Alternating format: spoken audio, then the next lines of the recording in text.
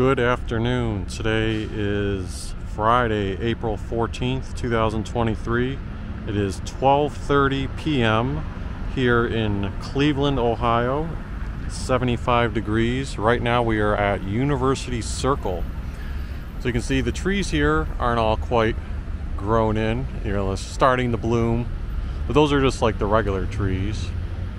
Our goal is to head over to Wade Lagoon, where the cherry blossom should be about in full effect. The Wade Lagoon area is going to be just over, like in that area. But instead of starting there for the video, I wanted to give like at least a little bit of perspective of like that we were in, you know, University Circle area on the east side of Cleveland. I'll go ahead and pause the video until the light changes here.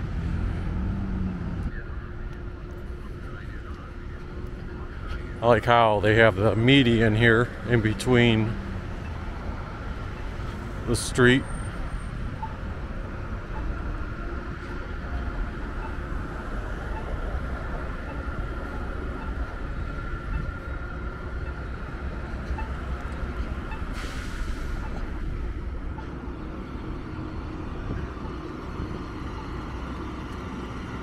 Whoa. Looks like they're throwing the fertilizer over there. I was gonna cross at that intersection. I guess I better choose a different one. I've never seen how they do that. Oh, they throw the fertilizer and then rake it afterward. They're like throwing it all over the sidewalk right now. Alright, well, we will take a slightly different path, I guess.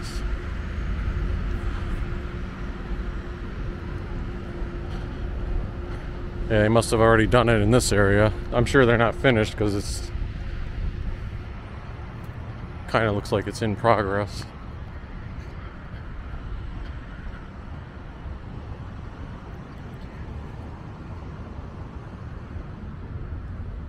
Well, that was Euclid Avenue, by the way, with the median where we started the stream.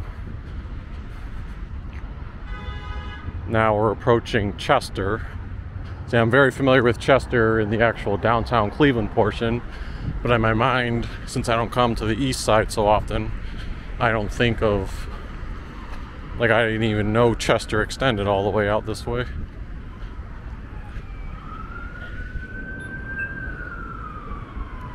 You can already get a glimpse.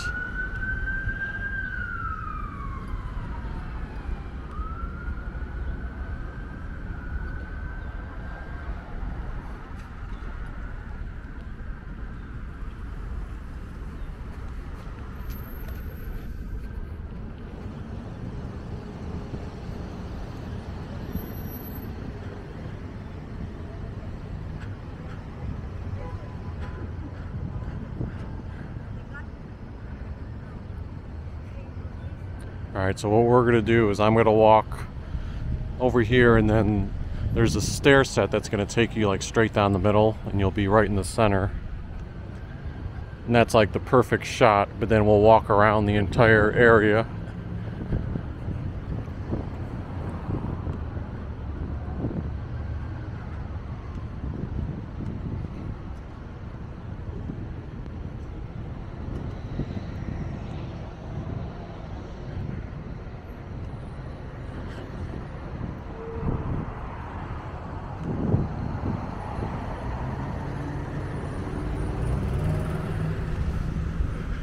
Yeah, see, that over there is where I was going to cross initially, but they were throwing that fertilizer everywhere.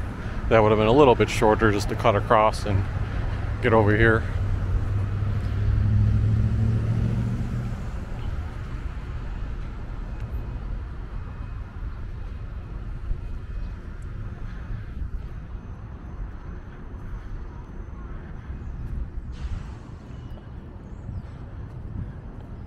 Yep, but here's that beautiful money shot right here.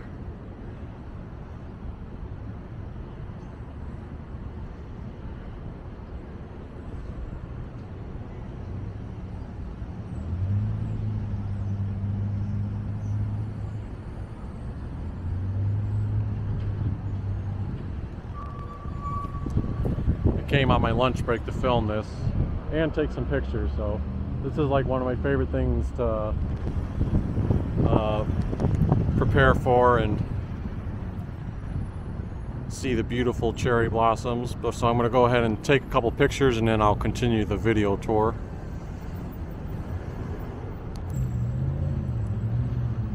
Alright, let's go ahead and do a nice little walk around.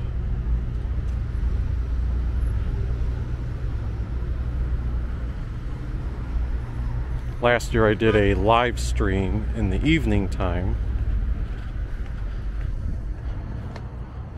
when the cherry blossoms were at their peak. But this year I wanted to do a pre-recorded video to capture high quality.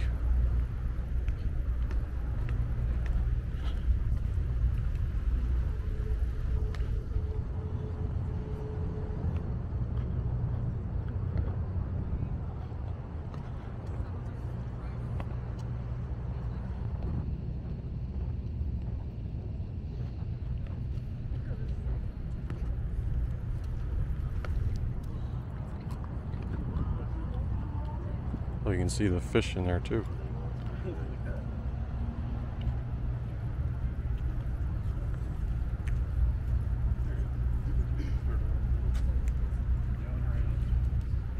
Oh look, there's even a turtle in there.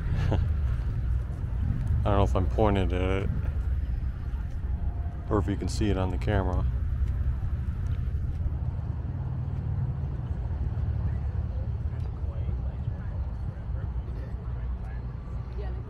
That's the Cleveland Art Museum for those who aren't familiar with it.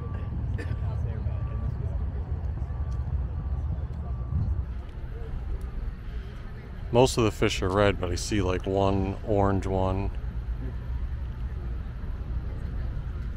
And then over there's like a couple more orange ones.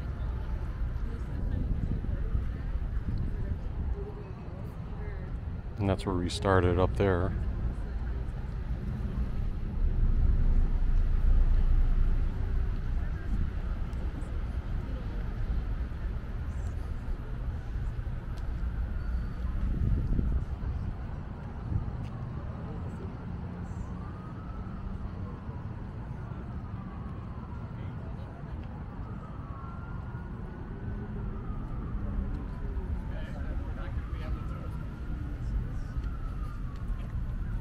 Then give me a bit.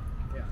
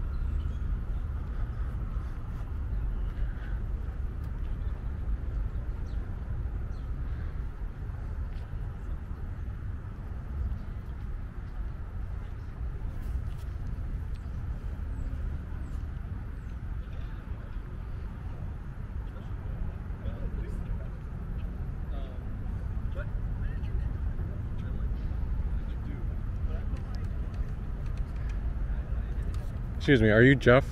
Yes. Oh, I'm the guy who goes under Poco Traveler. Okay. Yeah, so good that I did catch you today. Is that the same one you were doing yesterday?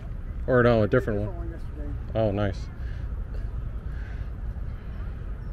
Excellent. Nice meeting you. Yeah, nice meeting you. Twitter used to be a fun place, but I noticed there's less interactions with the posts these days. Yeah, it's gotten a little quirky, and I don't know, they're always changing stuff. I'm like, what the heck did they change that for? But I still like following for the people I follow. Yeah.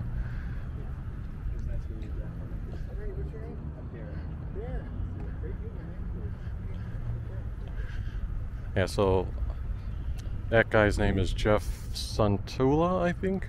But I follow him on Twitter and Instagram, and he goes around and like paints nonstop, like watercolor paintings of Cleveland area. So yesterday I saw he had tweeted that he was doing a painting here, and I tweeted at him saying like, oh, I missed you by a day. And he's like, oh, I may come back, tomorrow, which would be today. So that was cool to see him do that. Yeah, so I'll try to include a link to his Twitter account in the description of this video, because you'll be able to see that painting that he was doing.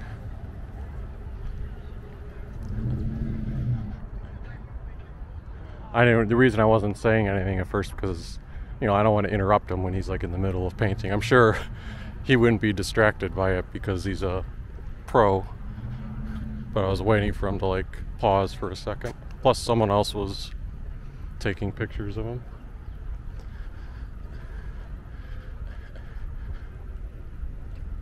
Yeah, but this area of Cleveland is always beautiful this time of year because you've got the water, the sun reflecting off of it, the cherry blossoms, pink and white colors mixed in.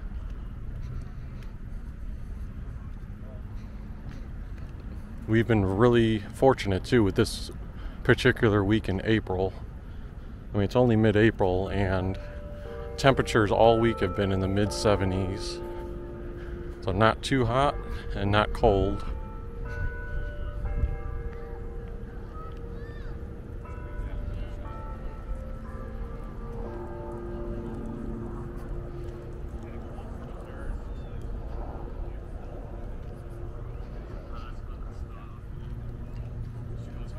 Veteran, and he wants to get into residential treatment.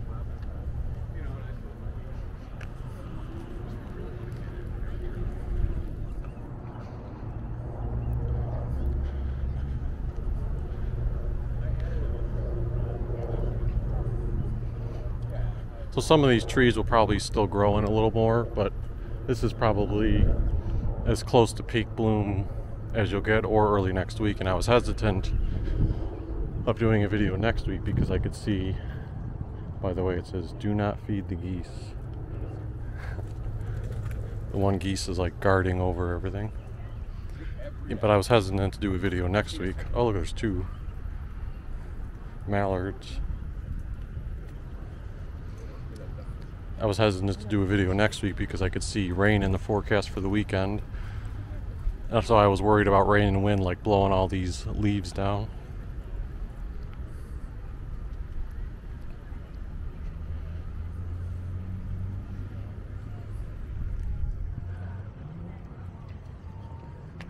Even though there aren't as many cherry blossoms over here by the art museum, let's still take a walk over there. If any of you watched my video last year when it was the Chalk Festival, I came here in the early morning to show off some of the chalk. Some of it had washed away because of rain, but all those chalk paintings were done like all on these sidewalks and up here. That should be an annual event. Forgot what month it takes place in though.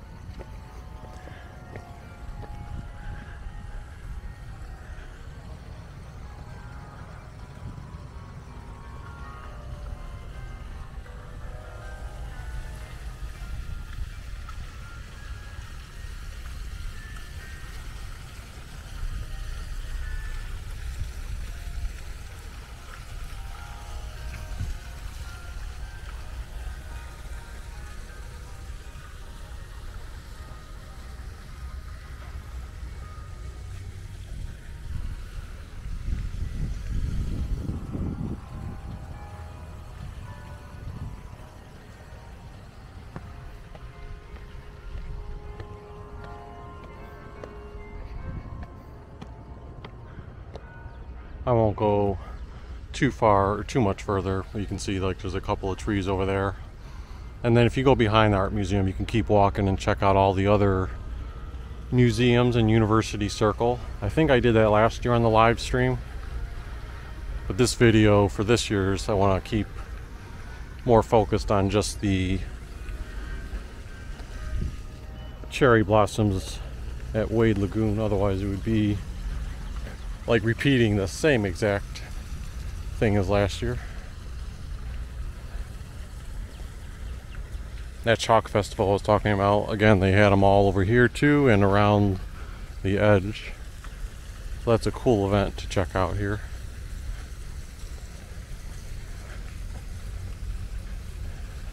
You can feel the temperatures getting even warmer. So I think when I started the stream I said 74 degrees. Now it shows, it only shows 75, like 1 degree cooler, but there, that sun is baking and there's virtually no wind.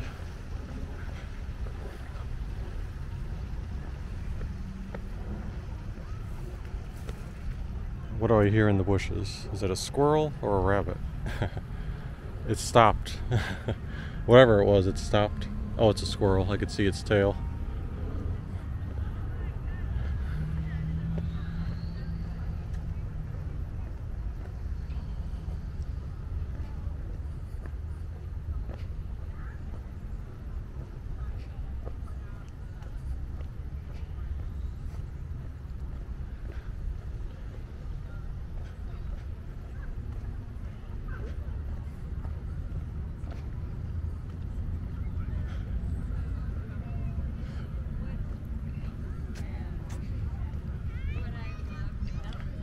So let's go ahead and finish the walk around.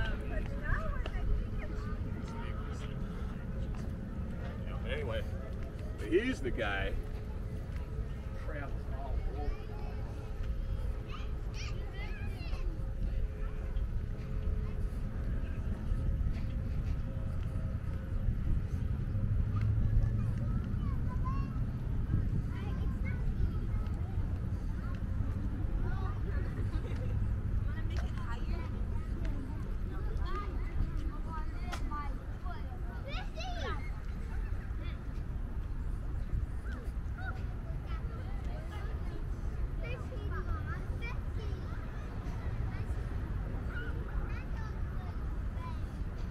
Yeah, see, like I said, all the trees aren't quite grown in, because this one here, you see a few blooming, unless the tree's dying, but I don't know.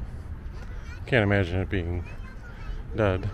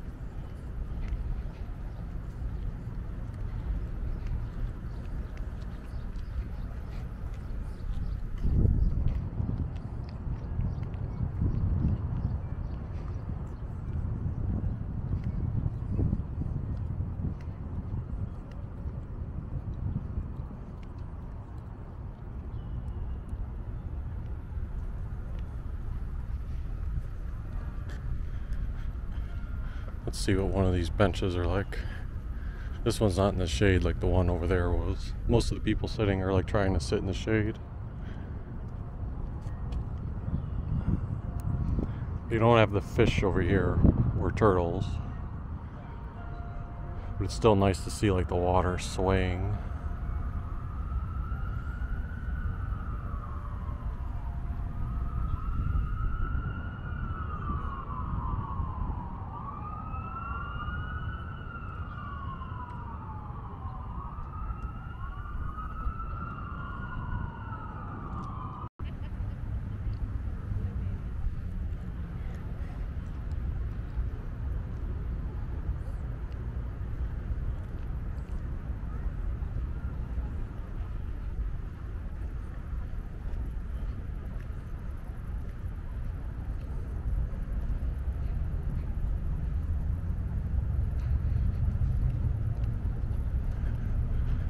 Yeah, the thickest trees with the white and pink colors are near the front here, like they're camped under.